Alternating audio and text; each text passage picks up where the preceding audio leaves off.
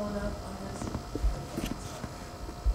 What was your reaction, sir, when the doctors told you that you had cancer? And has the whole experience changed you in any way?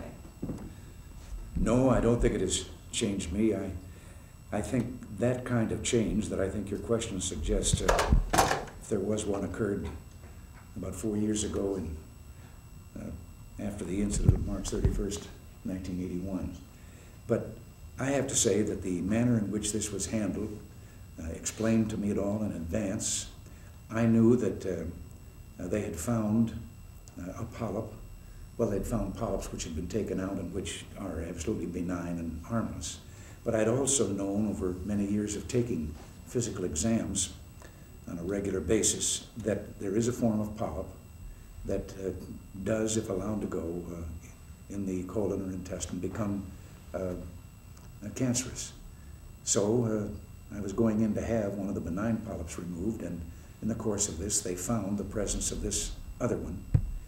And they didn't now know it's called an adenoma, and they didn't know whether cancer cells had developed yet or not in that one, but you take it out because they will if you leave it there.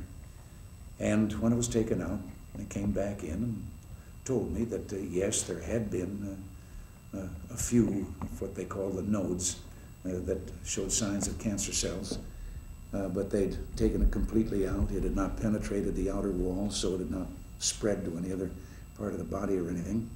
And as the one expert in that business put it to me, he said, you had cancer, you no longer have it. Now I recognize that this means that from now on we'll have to be very regular with checkups, but I was so well prepared and had such knowledge as that they'd given me of this particular thing that no,